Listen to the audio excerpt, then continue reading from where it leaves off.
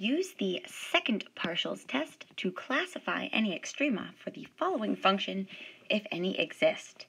And here we have the function f of xy is equal to 4xy minus x to the fourth minus y to the fourth. So the first thing that we need to do is find the critical points, or the potential critical points. So we need to find all the partial derivatives. So to find those potential critical points, we need the first partial derivatives, and for the second partials test, we'll need the second derivatives. So we have the partial of f with respect to x is 4y minus 4x cubed, and we can simplify this a little bit by factoring out 4. So 4 multiplied by y minus x cubed. And the partial derivative with respect to y will be 4x minus 4y cubed. And again, we have a greatest common factor of 4 that we can pull out.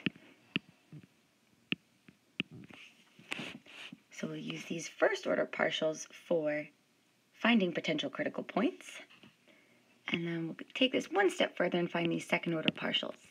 So I have the second order partial of x with respect to x is equal to 4 multiplied by minus 3x squared, which gives us negative 12x squared. And then we have the second order partial of x with respect to y will leave us with 4 times 1 or just 4. And then using our partial derivative with respect to y, we have the second order partial of y with respect to x, which again is 4 times 1, which gives us 4, so that's a great sign. And then taking the second order partial of y with respect to y, we have 4 multiplied by minus 3y squared, which gives us minus 12y squared. So now we're ready to find the potential critical points. So to find these potential critical points, we are going to need to solve the system of equations defined by the partial derivatives set equal to 0. So I have the partial derivative of x set equal to 0 and the partial derivative of y set equal to 0. And we're solving this for ordered pairs x, y. So taking what we just found, we have the partial derivative with respect to x is 4 multiplied by y minus x cubed set equal to 0. And the partial derivative with respect to y is 4 times x minus y cubed is equal to 0. And for both of these equations, we can simplify them by dividing both sides by 4, which leaves us with y minus x cubed set equal to 0, and x minus y cubed set equal to 0. To start solving here, we want to pick either equation. So we'll start with our partial derivative with respect to x, and we'll solve for y. So I have y is equal to x cubed. And we're now going to substitute this into the second equation. So we're going to now have x minus, we're replacing y here with x cubed. So this will become x minus x cubed cubed, which gives us x minus x to the 9th.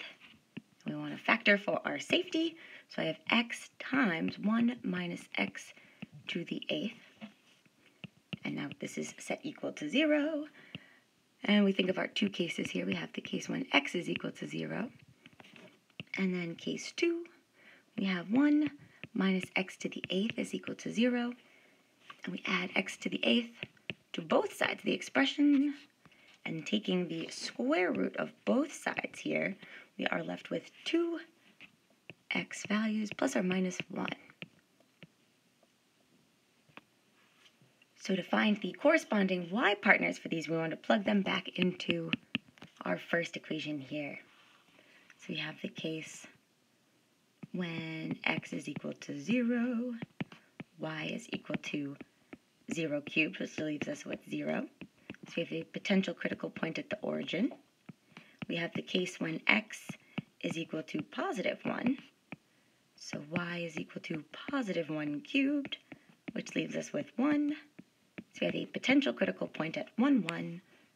And then last but not least, when x is equal to negative 1, y is equal to negative 1 cubed, which leaves us with minus 1. So we have the potential critical point at negative 1, 1.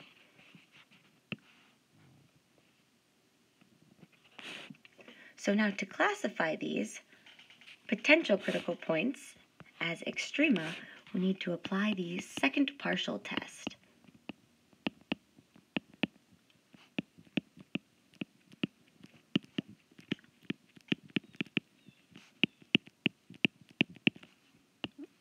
So let's quickly recall the second partials test tells us for some potential critical point AB. If we substitute it into the discriminant, we're able to determine if that point is a local maxima, a local minima, a saddle point, or if our test is inconclusive. So we're going to substitute each of our potential critical points into this discriminant formula. So case 1, we're thinking about the potential critical point 0, 0. So we have the second derivative of x with respect to x at 0, 0 will be equal to negative 12 times 0, which leaves us with 0. We have the second order partial of y with respect to y at the origin, which will also produce 0. And then last but not least, we have the second order partial of x with respect to y at the origin, which is equal to 4. So plugging this into our discriminant formula, we'll have 0 multiplied by 0 minus 4 squared, which we can see is negative, less than 0. So therefore, f has a saddle point at the origin,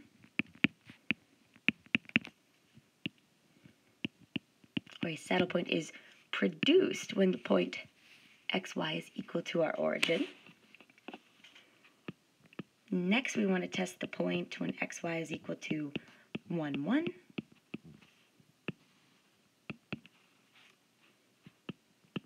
So we have the second order partial of x with respect to x at 1, 1 is negative 12 times 1, which leaves us with minus 12. We have the second order partial of y with respect to y at 1, 1, which again is going to leave us with negative 12. And then we have the second order partial of x with respect to y at 1, 1, which is equal to 4. So the discriminant at the point 1, 1 will be equal to negative 12 times negative 12 minus 4 squared. So since negative 12 times negative 12 produces a positive value, a much larger positive value than 4 squared, we can see our discriminant is positive. So therefore, since our discriminant at 1, 1 is positive, and the second order partial of x with respect to x at 1, 1 is less than 0, we can say that our function f has a local maxima at the point 1, 1.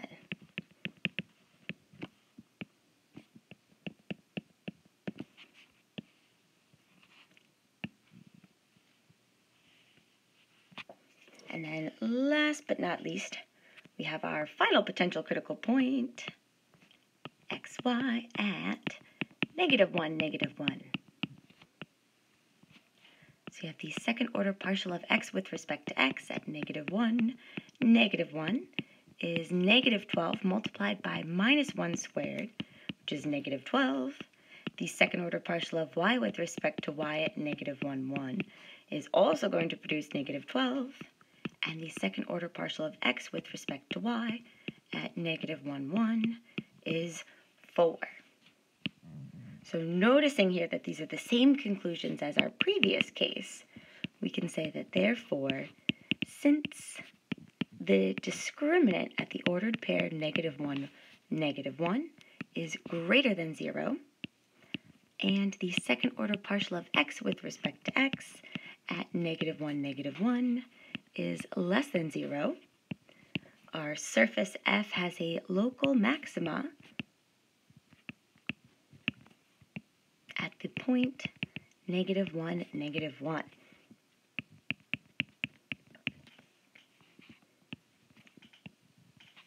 And so we have finished classifying the extrema for this given function.